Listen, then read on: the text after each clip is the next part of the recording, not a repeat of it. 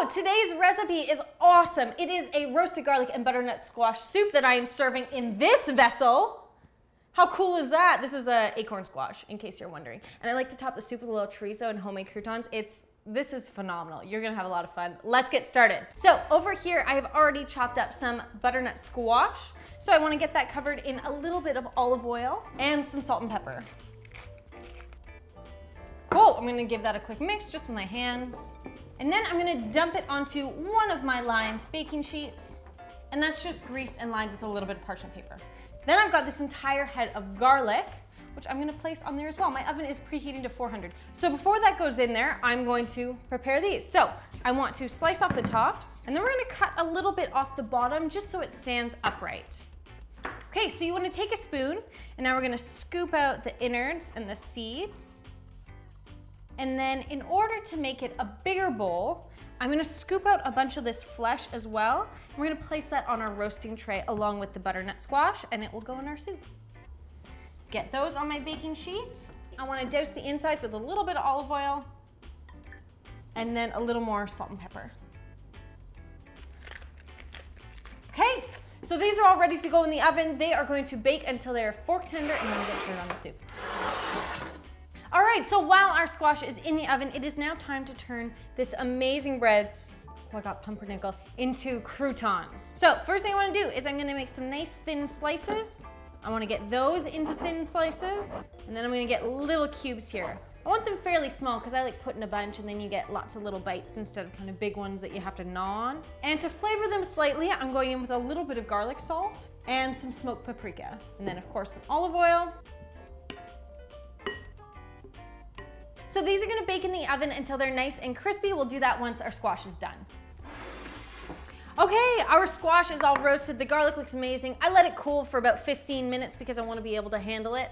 On that note, let's make a soup. So in my pot over here, I wanna go in with a little bit of olive oil. Then I wanna go in with my roasted garlic. Now I wanna cut this in half. And then I'm gonna squeeze in the cloves. How cool is that? Now this other half you can save for lots of other things. I like it on toast with a little bit of pesto for kind of a different breakfast, or you can put it on pizza. There's lots of other uses. Keep it in a Tupperware. It's good in the fridge for a few days.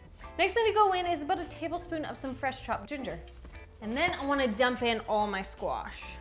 So I'm going to get this on a medium heat, and I want this to saute for about 5 minutes. Really just to warm everything through again and get the ginger kind of acclimatized. Next I'm going in with my chicken stock.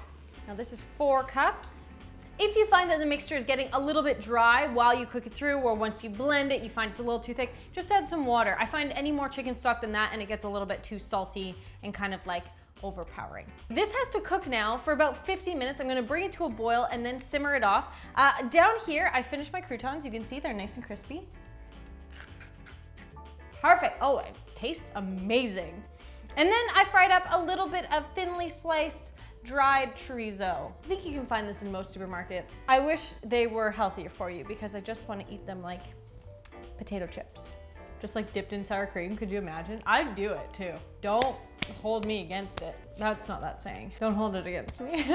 Once our soup is done, I'm gonna go in there with an immersion blender. I wanna get it nice and smooth, salt and pepper, pour it into my bowls, top it with my toppings, dollop of sour cream, how about? Yes.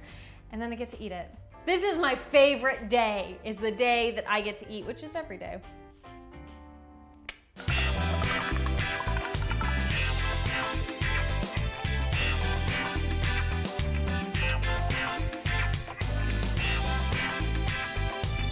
This is capital I impressive, if you ask me. Thank you so much for watching this video. I hope you enjoyed it, and I will see you guys next time. Here we go, down the hall.